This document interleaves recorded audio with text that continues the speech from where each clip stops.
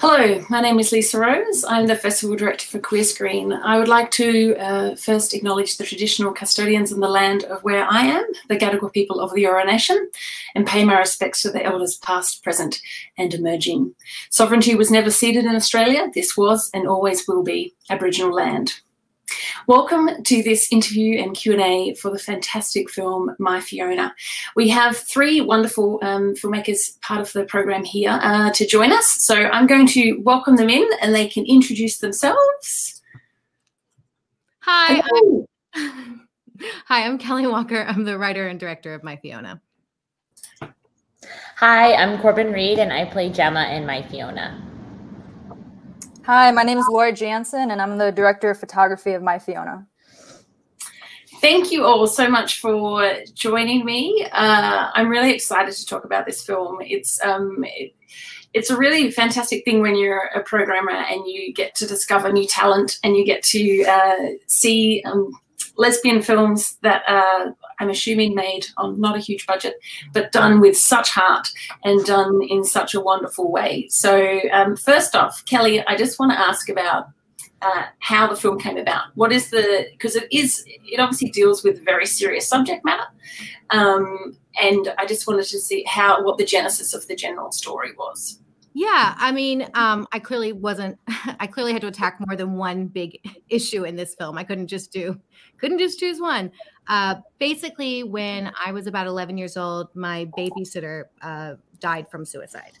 And that really, at such a young age, it definitely kind of made me realize the world is not safe. The world is not promised. And it definitely was this traumatic thing that I don't think I ever knew how to reconcile with. So I think a lot of Fiona's story is birthed from Susanna, my babysitter. And then as far as the relationship between Jane and Gemma, I'm bisexual, but it was for a very long time. I didn't know how to label it because I've been married to a man for the last 7 years or 5 years together, 7. I'd been in relationships with women, but I felt like I was undeserving to call myself bisexual. And it was almost through writing Jane and almost standing behind her and allowing her to figure out herself, I then kind of popped out and was like, thank you, in a really strange way. So that's kind of that. Yeah, right. No, because it is it does obviously it obviously does tackle those two things about someone recognizing their sexuality and also obviously dealing with the suicide. So during the process of when you were writing, was it always that opening scene is so shocking? Particularly when I watched the film, I had no idea what the film was about, and so that opening scene, it's a really shocking thing for people to see. Yeah.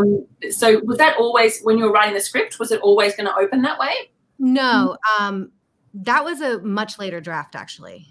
You know what it was? It was the idea of how can you convey to an audience how terrifyingly unknown where your life just changes immediately. And the only way to do that was to put everyone in the perspective of these two women in an office, Jane specifically, and see that moment that her life will never be the same. And just almost in honoring everyone that's lost someone to suicide in that sense. Yeah, and I think it is very much that thing where I think you'd be hard-pressed to find anyone, unfortunately, in the world who hasn't been touched by suicide in their lives. And so it can be, watching a film like this, it can be quite triggering for people, but I actually found that the process for me, of someone who's lost people close to the suicide, quite cathartic. And because it really does deal with the process of dealing with the grief and the unknown, but also you've really managed to, there's a lot of humour and sort of joy in the film as well, so it's a really nice balance. So was that always part of making sure that you wanted to have, elements of joy and humour within the film? 100%. When I was 17, I had a boyfriend actually pass away, and when I got the phone call, I'd just gotten a Lucky magazine, a glossy magazine, and a frozen yogurt. And I got the phone call and I hung up and I was like, well, I have this frozen yogurt and it's melting. And I really wanted to read this magazine. So I'm just going to do that now. And I look back and just realized, even in your worst moments, there's always humor, there's always levity, there's always joy. Even this week, for those that don't know, Jeanette Moss, who plays Jane in My Fiona, actually just passed away. And even this week, which has been such a nightmare, I have been laughing. I have actually wet my pants laughing so hard at something that was just so silly. And it's just, you can't fight that. The universe kind of throws both in at the exact same time. And that's what light and dark is, contrast. That's all it really is. Yeah. And that is, it's incredibly sad that that she passed away. Her performance is incredible in this film. She really is fantastic. Corbin, I just wanted to talk to you about how you got involved with the project and how you connected to your character. Yeah. So I got involved because Kelly and I have a mutual friend, and she was looking for somebody to fill this role. And he was like, I think she'd be perfect. And I met Kelly, and I was just like, this is somebody I want to work with. Like, we got coffee and I read the script, obviously. And I'm a writer myself and a filmmaker myself. So I really, indie filmmaking to me is, I get how hard it is, but I also know, like, if you have a good script and you have somebody who has like Kelly, who has a good head on their shoulders and has a really good grip on their characters and the complexity of their characters and has good energy, you know they're going to be a good leader. No matter how, small the budget is or how hard it is, it's going to turn out well. And I think it obviously did. I have to say, like, it was one of the harder roles I've played just because there's so much grief. And there's grief, but there's also joy, but there is a lot of grief. And, I'm not like a method actor or anything, but I definitely wanted to be true to who this character was. And so it was just going in and out of that for, what was that, like 4 weeks? How long did we? Yeah. It was a lot. It was a lot emotionally. Like, it was a lot. It was a lot of weight to carry, to relive that moment to really live in her skin and relive that moment over and over again and try to work through it over and over again. Emotionally, it was like, it took a toll, but it was very rewarding. And, I'm super grateful that I got to be a part of Kelly's work in that way, but also just like be a part of Jeanette's life in that way. So yeah. Yeah, you and Jeanette had fantastic chemistry. Yeah. And it was a really interesting thing to explore, the fact that you're connecting with someone who you may not necessarily have connected with, but your connection is the person you've lost. Like, it's something that has been explored sometimes in other things, but I think it is something that people it is definitely a thing of grief where you kind of grapple at and you grab at any sort of connection that you have to that. Absolutely. That person that you lost. But there really did seem to be quite the connection between the two of you. So well done. You performed well. Laura, can you talk a little bit about what life was like on set? Obviously being, quite a heavy subject matter, but obviously, as we discussed, having some light moments, like how that experience was for you. And there's some really lovely setups and shots, particularly there's that one scene with the blue background that is really beautifully lit and shot. Yeah. Well, like Corbin said, it was a 3-week shoot, 15 days. So, we hustled every single day. It was fast. It was, we had to cut shots here and there, which is kind of what always seems to happen. We combined shots. It was great that we had a Steadicam operator on for some of the days. So that was kind of a really easy way to combine those shots. And I think it fits the story too. A lot of the Steadicam work that we did, because doing like one fluid shot really kind of puts you in the character's shoes. It's kind of like you're there. And I think it really like pinpoints what we want the audience to like be looking at, and focusing on in a certain moment. So I thought that was like just really great to have in our arsenal. But yeah, it was like, there were days that were definitely like kind of stressful. I think Kelly said to me, like, she said this like well after we wrapped, but I think she said like on the first week or after like day 3, she said that like she was gonna die or something. Literally thought. I told my husband, I said, I think I'm gonna die today. It was so intense, and we had a heat wave that first week. Oh yeah, it was warm. It was really warm. But yeah, I mean, in terms of like the cinematography, you know, we tried to honestly like just keep it like natural and like kind of simple, you know, because of the schedule. But, you know, I tried to play a lot with like color temperature to reference kind of what the characters were like feeling. Because there are, like they said, happy and sad moments. It's really a roller coaster. So we used like a lot of soft lighting as well, because there's a lot of intimate moments. But yeah, kind of picking and choosing whether it's kind of a warm color temperature, like a cooler. There's a lot of like bluer scenes. One of my favorite scenes is an exterior. And even though we were using all natural light, it has a complete like bluish tone to it, just the whole scene. So, and I love doing stuff like that. Yeah, and also I can't think of what to call them. The lanterns? Is that what, the lanterns? Yeah, that was yeah, that's such a nice bookend to have the lanterns. I really, and it's such a beautiful final shot in the film. I'm not going to say what it is. Spoiler alert. But it's just a beautiful shot. The actual festival after we shot the film in like honor of the movie, and I said, if we can get that scene shot and we can get it done right, I'm going to go to the festival. And it was. If anyone ever has a chance to go to a lantern festival, do it, because it's the most incredible, magical experience you'll ever have. Yeah, it looks beautiful. I'm sold. I want to go to it. Wow. So isn't the classic line, "Don't work with animals and children"? Like as was there an animal? I don't think it was an animal, but there was a child, and they are fabulous. How did you find them? He was casting. Natalie, our casting director, found him, and I'd seen his tape. His tape was perfect. So Bailey was written based on this kid I used to babysit, Alec, and of course then I had to call another character Alec because I love this little boy so much. And so I was looking for a child that reminded me of him, and Alec has a very old soul quality. I used to talk to him when he was like 4 years old about stuff in my life, and he'd say, "Kelly, maybe you should talk to your friends about this stuff. I don't think it's for me."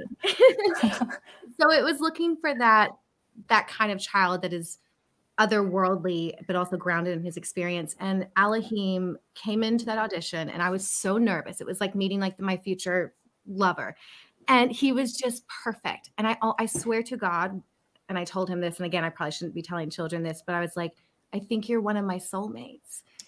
And it was a little uncomfortable, and I'm glad his mother still let him shoot with us. But he was just fantastic. I mean, I think we all got so much joy from him on set, and just kind of the lens of a child experiencing. It was his first big role, and yeah, he was lovely to direct. It's one of those things with kids, you can't tell them. Like, there's a thing we say in acting. It's like throw it away. The dialogue, just throw the moment away. And I told that to him once, and he was holding a deck of cards in the scene. So the next take, he literally threw the cards away. And it's just that it's like you have to be creative when it comes to directing. But I'd be curious with these two, like what it was like from their side, working with him and also shooting him. Yes, good question, Corbin. Yeah, I don't know what it is, but I keep getting the honor of working with children. I don't know what it is, but I'm on a show that I just wrapped in the winter. They put me with a really lovely young lady, and it's her first big role, and like they gave her a lot to do. And the show before that, I had a young kid that I worked with as well, and then obviously this film a couple summers ago. So I've gotten very good at working with kids. It is frustrating. It can be very frustrating. But Elohim, I remember, what's his name, right? Elo. Elo. He was really special, and I do find that kids in general like being around, like in this industry. I've found they love being around older, like actors. Like it's just like they feel like they're like part of they feel like they're grown when they're really not, obviously. But you have to be super, super patient. And I mean, for the fact, again, we were shooting an indie film in 3 weeks, and you don't have time to do a million takes to get your stuff right. And he really, like, I was very impressed. I was very impressed with the time restraints and the restrictions, how well he performed. And, you know, kids also keep it playful and can keep it light and can keep it fun, you know, in stressful situations. But you do have to sort of adopt a certain level of patience that you wouldn't otherwise have to have. Yeah. Did you have anything to add to that, Laura? Yeah, I mean, shooting with kids, you always just have to like keep on your toes. I mean, we shot when we weren't doing Steadicam, we shot a lot of handheld. So it was kind of easy for me to just kind of like, you know, follow him because, you know, they're not going to hit their marks all the time and, you know, that kind of stuff. So, and my focus puller was on point as well. But in terms of like communicating with him, I kind of had the easy way out. I would just have Kelly or our first AD Avery kind of give him direction. But that's kind of how I work too with actors. I don't want too many people like, you know, talking to them. I just kind of let the director or the AD do it. So I had it easy on that side. Right. So Kelly, how long were you working on how long was pre-production? Like how long was when you first came up with the idea to shooting to like? Yeah. It was 2 years of writing it actually. Okay. It was 2 years of writing it. And I think the reason it took so long was I don't think I knew what I was trying to say in the beginning. And I got into Australians in LA have a writer's lab. And I got in with the script and we had to read like our one page, like, what's your film about? And it's a one page of it. And our mentor looked at me and said, after I was done, he goes, so what's your film about? And I went to read it again. He's like, no. You don't know what your film's about. And that was a huge turning point, what the story was. And I realized I wasn't being brave enough to tell the story I wanted to tell. I was kind of, you know, playing around it. So once that script, I kind of went back to a blank page again. That script got done. It was maybe 8 months until Matt Minshall, our first producer, came involved on the scene. And then from there, it was a couple months of raising money. And I'd say he came on in August 2018. We were shooting by June 2019. And yeah. Okay. And then you were meant to have your world premiere at BFI Flair. Mm-hmm. All of us were flying out. We were figuring out our outfits.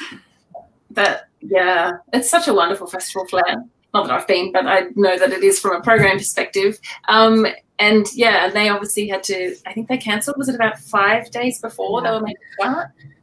Yeah. It's such a bummer. They canceled the day before we were supposed to fly out. And I was still maybe going to go. Even with the pandemic, my brother was like, all right, we're going. Who cares? We get stuck in London. And I'm like, all right, let's get stuck in London together. What do we have to lose? And they will be stuck there if you didn't go. I'm in London. So it's good that it all turned out the way it did. I mean, it sucked. And I think it was, you know, it was also like very much similar to the movie in the sense of, I think, and collectively everyone could experience that idea of you have very simple expectations. The pandemic wiped you of them. And now you're having to kind of regroup and figure out what your next steps are based without anything you had planned. Yeah, so we have a second festival in September, and there was another film, Cicada, that was meant to world premiere at Flair as well, that we ended up, and they took about, they took about 5 months to be like, they're just going to wait it out, and then they decided we just can't wait anymore. So how is that, like, how have you found this experience of, you know, obviously we're in this very strange situation, like it's terrible for filmmakers when you've, you know, it's like you said, it's taken you years to make this film, and to, you know, to have you know, cinemas shutter and all of those sort of things happen. How have you found that general, like, has it been quite hard, like, emotionally to deal with that? Like, I'm not going to like sugarcoat it. And usually I like to like spin everything with a positivity. I don't know if I'll do that.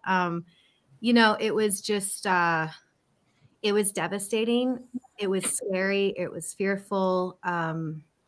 It wasn't like there was anyone I could call and be like, hey, so when your film hit a pandemic, what did you do? There was just nobody. Yeah.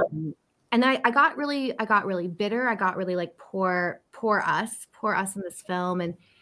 And then after a while, okay, I do have a positive spin. Then after a while, I realized we had a lot of roadblocks going up into shooting. so many things that should have probably prohibited us from making this movie at all. But every time something went awry, something always better happened. And I kind of started to go, well, why would this be any different? Why would this be the one time that everything went to shit and just went to shit? So I kind of just let go of that idea that I have to fix this and just kind of went, when the time's right, the time will be exactly what it's supposed to be. And when you emailed me, Lisa, I got your email and I was like, this is it. This is that moment. And it was the most pure, didn't have to think about why, when we should premiere, all these things. It was just, and here we are today.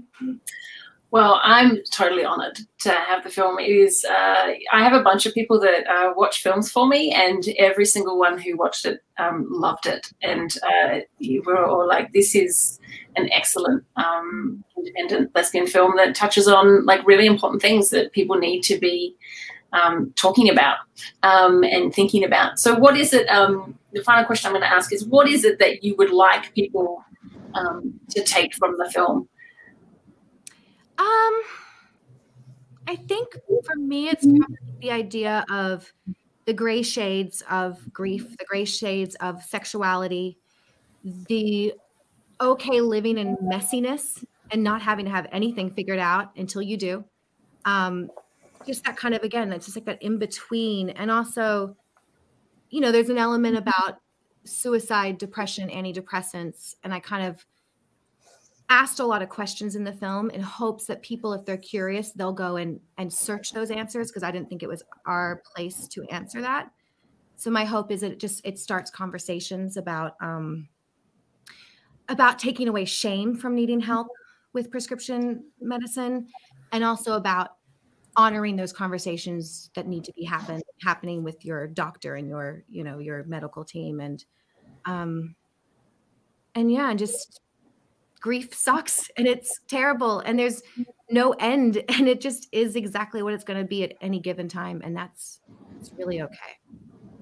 Yeah, it is. That is a lovely way to think about it. Is it just comes in waves, and but you know, we all have to experience it, and it can be a cathartic experience to watch something and see different perspectives of it, to learn things. And I'll tell you, like, already just even this week with Jeanette, the amount of times I felt like solace in being like, the film almost is a reflection of, I'm going to be okay. I'm not okay today, but it, you know, I can hold truth to, it's strange that she would be playing the role that we're all feeling now. It's yeah. Really odd. Yeah. Well, I thank you all for joining me, particularly in a time when you're not having the best time. So what I'm going to do now is I'm going to throw to the trailer. For those people who haven't seen the film, they can now watch the trailer. And if this hasn't inspired them to, I'm sure the trailer will. Do you ever think about her when we're together? Like think about her? I think about her all the time.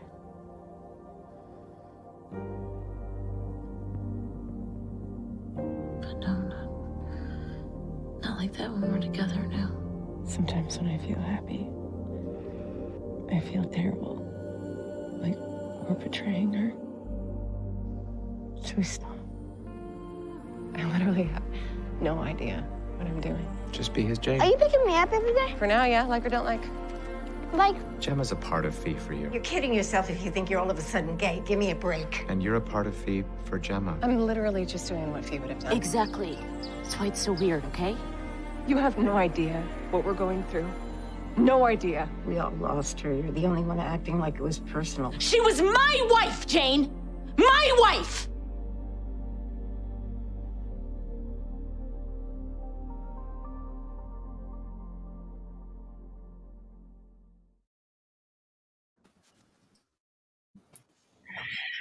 Excellent. There you go. That was the beautiful trailer for the wonderful My Fiona. So that is playing on, when is it? 7 p.m. on the 23rd of February at events in George Street, and it's also available on demand Australia-wide during the festival. So thank you, Kelly, Corbin, and Laura, for joining us.